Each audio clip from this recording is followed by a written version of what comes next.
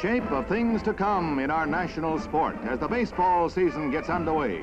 The spanking new Astrodome is the new $31 million home of the Houston Astros, a domed stadium that holds nearly 50,000 for a baseball game and more for conventions and meetings. The plastic ceiling makes it an all-weather stadium, but already there is trouble. Fielders have a time keeping their eye on high-fly balls during daylight games. Research teams are working on the problem.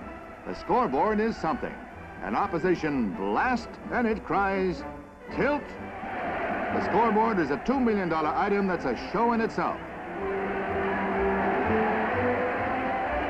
When the home team pulls something spectacular, like scoring the winning runs, there's no holding that mechanical marvel in center field.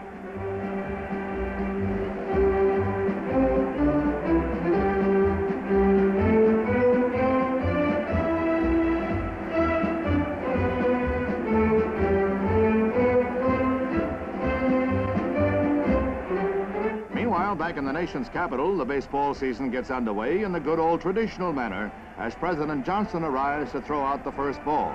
Baseball can build its spanking new parks, but who can improve on this opening day ceremony in Washington, the most photographed event in town?